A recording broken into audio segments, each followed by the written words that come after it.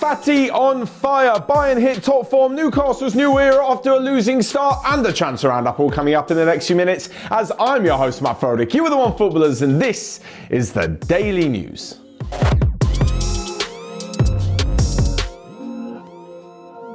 So first up, and Ansu Fati is really taking that number 10 shirt seriously as he made his first start in over a year and put in a blinding performance in Barcelona's victory over Valencia. And honestly, I'm a little bit stunned by it. Like, if you haven't seen the highlights already, go and check out especially Ansu Fati's goal. It was so Messi-esque. It's the only way I can describe it. Edge of the box, neat interchange with the strikers and getting the ball back and finding the bottom corner. It was unbelievable. And it looks as though he's really going to be carrying the torch for this Barcelona side. Pretty much what they wanted, seeing as they gave him Lionel Messi's old shirt. I just didn't expect it so soon. Like, he's back from injury, like I mentioned, his first start, and he puts in a brilliant performance that also saw Sergio Aguero make his long-awaited debut for the club. He's been injured since joining Manchester City and actually came on for the last few minutes, but obviously didn't have too much time to really impact the game. The match also saw Philippe Coutinho get on the score sheet. What is going on at Barcelona? Maybe they really have turned a new corner, and just in time as they face Real Madrid next weekend. But on top of all of this, the one problem that it does bring is that Ansu Fati can probably ask for a little bit more money and a, well, whatever contract he wants when it comes to the new discussions. It runs out next summer, and apparently he only wants a 2-year deal and has rejected the €1 billion release clause that we've seen put on the likes of Pedri as well. That's because, well, Ansu Fati clearly wants to keep his options a little bit more open with only a 2-year deal, and basically €1 billion means no one, not even Newcastle, are probably going to pay that to release him from the club. So it looks like Fati, like I mentioned, does want to have a few options open for the future, but for now it's all about getting back playing football, and that's exactly what he's doing with Barcelona. And again, it was such a magnificent performance at the weekend.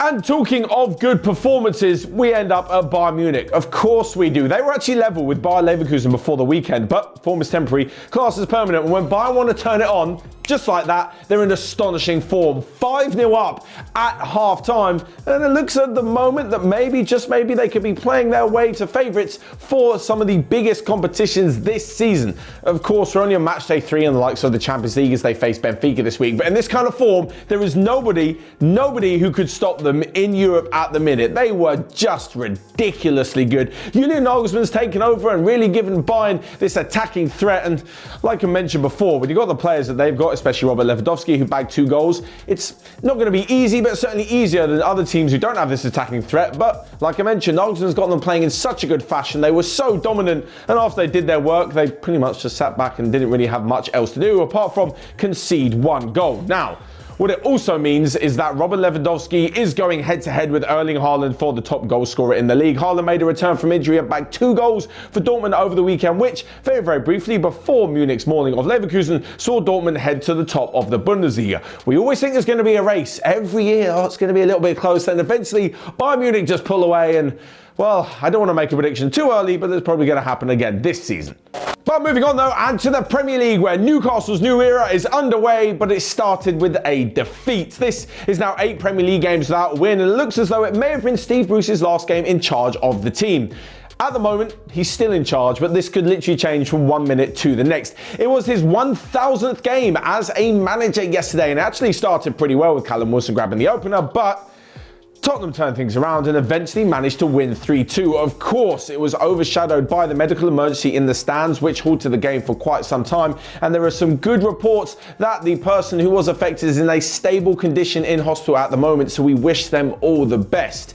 As for the new ownership at Newcastle, it looks as though Newcastle fans were really happy because their club has finally been taken over after the Mike Ashley era, but then also a little bit disappointed with the performances they were seeing on the pitch. And of course, you can't just change things that quickly. That was never going to happen that easily. So Steve Bruce does remain under fire, and so does Ole Gunnar Solskjaer. This is a rather interesting one. There are a few reports saying that Manchester United completely backed the manager, but I've got to think that if this goes on, this kind of iffy Manchester United form after the 4-2 loss to Leicester at the weekend, and especially if they struggle in the Champions League, which they've done okay with at the minute, then Ole Gunnar Solskjaer could really be looking down the barrel.